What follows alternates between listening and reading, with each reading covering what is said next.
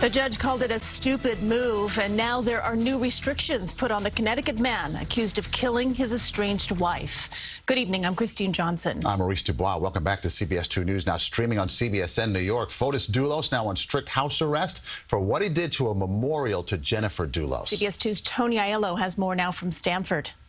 Accused killer Fotis Dulos tampered with this memorial near his home, and now he will pay. It's a setback for the developer, who is flat broke and sorely needs to sell one of his multi-million-dollar spec homes. He's a real estate developer, and the sale of one home will right a faltering financial ship for him.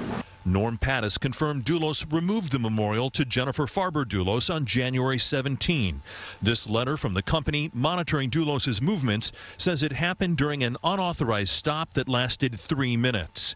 Pattis showed Judge Gary White posts from a Facebook discussion group called Where is Jennifer Dulos?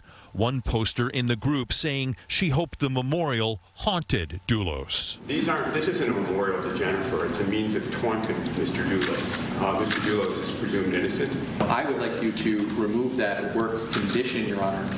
State's Attorney Richard Colangelo had no trouble convincing Judge White to punish Dulos by yanking the work conditions from his bail. Now Dulos can only leave home for doctor and lawyer appointments or worship services. Pattis admitted after court strict house arrest will hurt. So yes, I am worried about it. This is a bad day for us.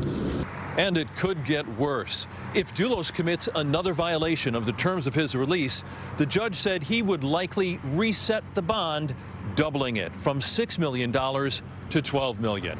At the courthouse in Stamford, Connecticut, Tony Aiello, CBS 2 News. Prosecution believes Dulos killed his estranged wife and hid her body, perhaps in a pre-prepared grave. The defense says that it is aiming for a trial in September.